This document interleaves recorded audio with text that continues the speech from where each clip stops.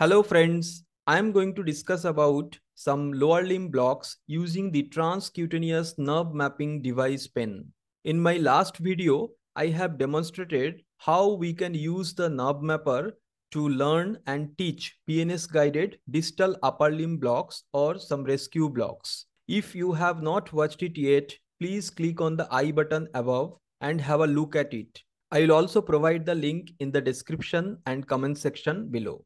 So without wasting time, let's learn some lower limb rescue blocks or ankle block using a nerve mapper or locator. The requirement for the transcutaneous nerve mapping for drawing the landmarks and the needle insertion point and for the performance of the block are similar to those mentioned in my last video. I am not going to repeat the same to avoid wasting your valuable time. So let's enjoy some magic tricks.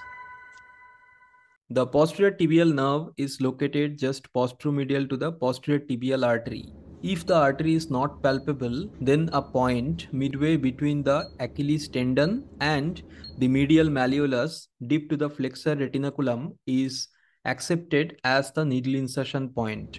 Once you get the desired motor response, that is plantar flexion of the great toe, you can decrease the current up to 0.4 milliampere and deposit 5 to 7 ml of local anesthetic here.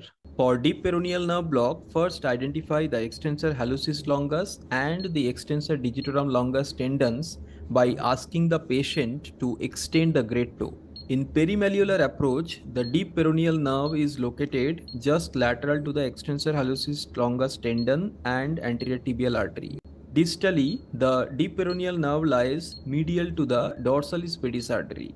Here, the desired motor response is dorsiflexion of the toes.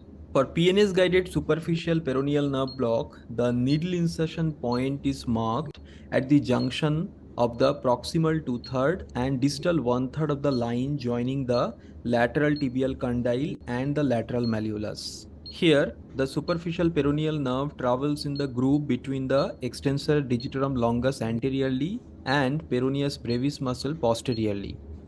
The evoked motor response will be foot eversion, as the superficial peroneal nerve supplies the peroneus longus and the peroneus brevis muscles, which are responsible for eversion of the foot.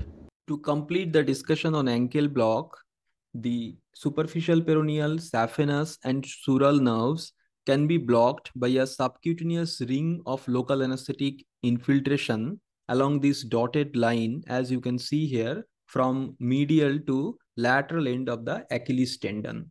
That's all for today. Catch you in the next video. Until then, keep blocking, keep rocking.